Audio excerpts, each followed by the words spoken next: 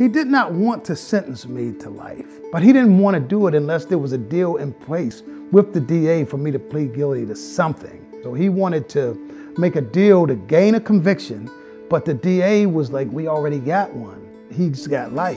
So the district attorney refused to make a deal. Normally, when the Supreme Court rules, it's against people in the system.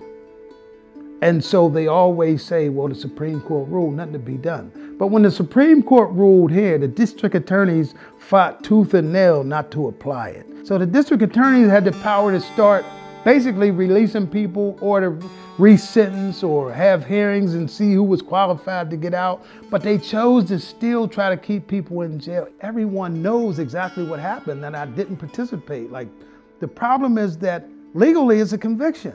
And we know, and everyone says this is a wrong thing, but that's the way it is. And I think that's cowardly. I think we have to be courageous enough to say, and we have to hold our politicians accountable enough to say, if it's not right, we have to change it. People don't pay attention to that district attorney's race, but I know from bitter experience, like you could Google me, you could look up newspaper articles where the district attorney had in his power to say no, but he wouldn't just because. This is the position our office takes, convictions. We need to become educated on who these people are, not just the sound bites.